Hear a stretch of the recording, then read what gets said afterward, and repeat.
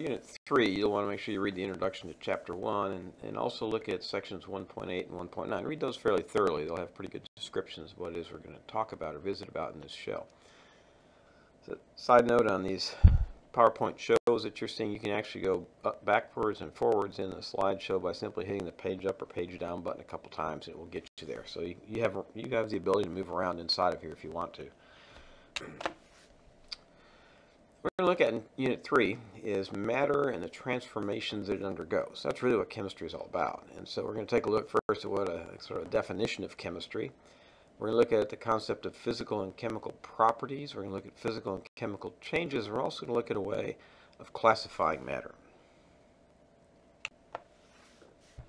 Of course, the starting point, if you're in a descriptive chemistry course, is what in the world is chemistry anyway? And it turns out chemistry we consider to be the study of matter and any of the transformations it undergoes. Well, if we're going to talk about matter, we probably ought to define what that is. And matter is simply anything that occupies space and has a mass. Okay, so if you think about it, there are very few things that would not fall into our definition of matter, which means chemistry can be pretty much involved with just about anything whatsoever. Sort of emotions and ideas and things like that don't have space, and some don't carry a whole lot of matter, a whole lot of mass either. But for the most part, anything material you're going to look at has some chemical aspect to it.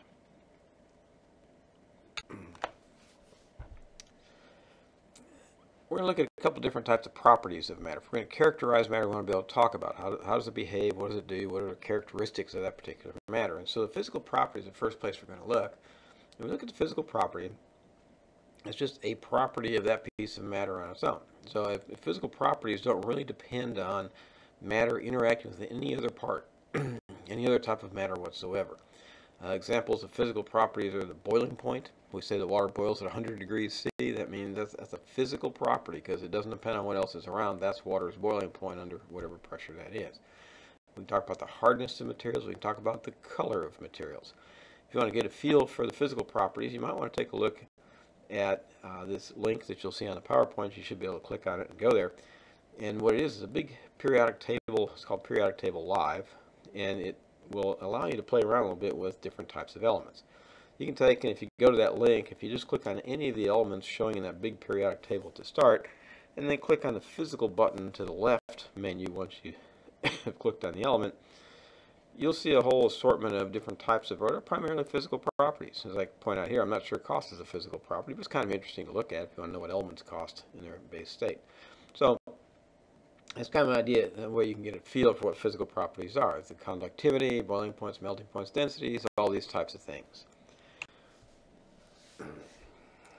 When we shift and look at chemical properties, what we find in chemical properties is we're looking at how the material reacts with other types of material. So now it's not a standalone property anymore. We have to have something else involved. So examples here that I have are iron rusts if we have it in moist air. Hydrogen and oxygen react violently to form water. We know that if you look at the Hindenburg, for example. Neon doesn't react with much of anything. That's a property. That's a chemical property. I don't react. That can be counted as a chemical property as well. If you want to get a feel for what some of these chemical properties are, you might go to that also the periodic table link that I have in there. And now instead of clicking on the physical button, click on the media button, and you'll see a series of videos depending on which element you pick. Some don't react at all with anything, so there won't be any videos. But you click on there and you should be able to see different types of what we call reactions going on. These are all evidence of chemical properties that these things have. For example, sodium reacts with acid. So that's a chemical property of sodium. We have a subtle change here, and then we have physical properties and chemical property. Also, we'll talk about physical and chemical changes, and all that means is, for example, we can say the boiling point of water is 100 degrees C. That's a physical property. If I take a sample of water and I boil it at 100 degrees C and vaporize it away, that's a physical change. So the change is actually conducting whatever that process is. We can talk about chemical changes in the same way. It's a property of sodium that will react with acids. If I take a chunk of sodium and I throw it in acid like you see in those media shots and those video shots, that is a chemical change. That sodium is no longer what it was before. And we'll learn more about that as we go on throughout the semester. It turns out there are over 18 million characterized compounds in the world, which means there are a whole bunch more. We just don't know what they are yet. As a matter of fact, there's probably virtually an infinite number we could have, but the classification system is important for us. We need some sort of a framework to study. You'll find scientists like to do this. We like to think, okay, we need to get everything in order so we can talk about it. This initial classification system we're going to look at provides a good starting point. It's not entirely complete, but it's a place you can get started with. And as you might imagine, we have sub-classifications under many of these groups that we'll be looking at. So we're going to break it down as broadly as we can to start with and kind of get a sense for this. You'll find as we move along that these definitions we'll see will make a little bit more sense as we start talking about how matter is actually made out of elements and atoms and all that sort of thing. There are three common states of matter: gas, liquid, and solid. If you look at some of the properties, gas takes the shape of its container no matter what the container is. Gas flows pretty easily, and a gas is pretty easily compressible. Liquid, on the other hand, takes the shape of the container, but only up to a flat top. That's because of gravitational and intermolecular force concerns. If you actually took a sample of water, take a cup of water up into the space station and throw it up in the air, you'll, for one thing, be in a lot of trouble probably, but the other thing is it'll just form a big, round, perfect sphere. It has different kinds of constraints on it at that point. A solid retains its shape, doesn't flow very well, and is not very compressible overall. And I threw in a bonus state for you. There really is a fourth state we consider called plasma, a big stream of charged particles, and this is what is in plasma TVs. So if you're watching a plasma TV, that's what you're looking at, is that effectively fourth state of matter.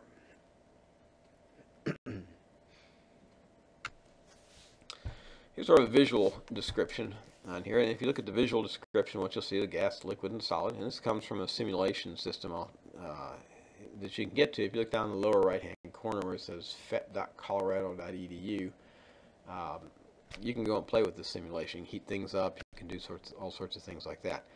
On the left-hand side, notice the gas particles, whatever those are. Those might be what we call molecules, and those might be called atoms. We'll get that terminology down later.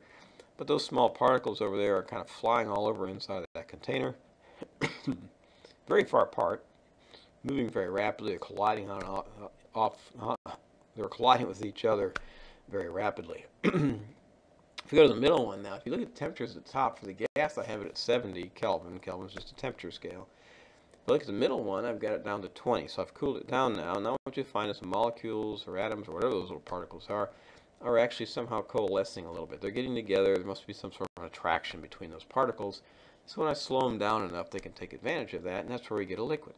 The particles are pretty close together, move pretty slowly, they're more ordered, but they're not as ordered as much as what a solid is. A liquid is not very compressible. If I go to the gas on the left, I can take and squeeze down on that piston, and those particles will get closer. I can move that piston a lot.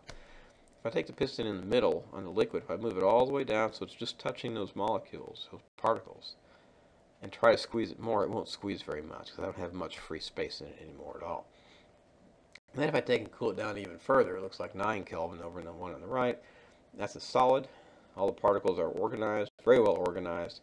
They're vibrating a little bit, but they don't change location very much at all. So as we move the temperature down, the particles kind of get closer. They start being attracted more to each other.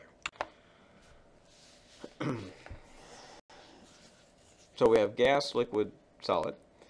We go for a little further, talk about pure substances and compounds, how we distinguish between those. A pure substance has a definite fixed composition that doesn't vary from one sample to the other. So I can have pure copper, I can have pure water. If I have pure water, it's always got the same form. It's always got the same composition no matter what. If I have a mixture, I can have a variable composition. It can be different from one sample to another. And you can put different amounts in. Think about salt water. I could put different amounts of salt into my water, and I'd have different compositions inside of there. It's a mixture.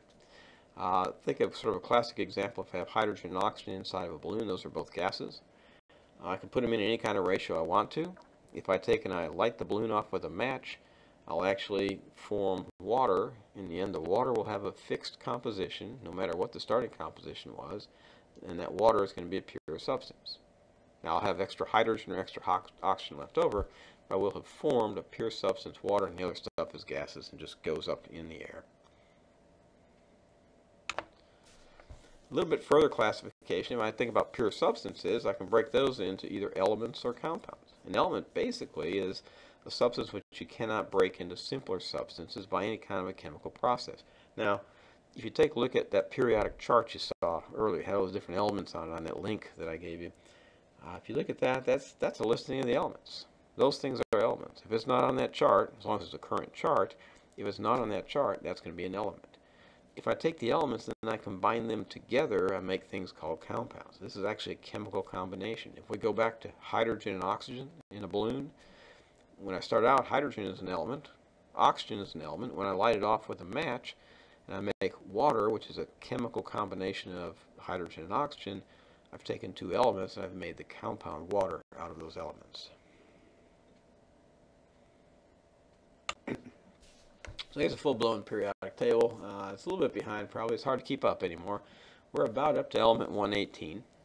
And that's the entire set that we find in the universe. As a matter of fact, many of those are man-made. They aren't even found in the universe. We make them on our own. We don't do much with them other than study them and see what they can do. So the periodic chart is going to be a large part of what we do. You might think of the periodic chart as kind of like the chemist's cheat sheet, because it has everything on it we need to know. This one's a little bare, but it has lots of information available on it, just based on where elements are on that chart even.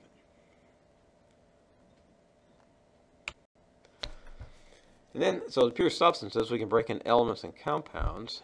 The mixtures, we can take and break into being either homogeneous or heterogeneous. Homogeneous means same.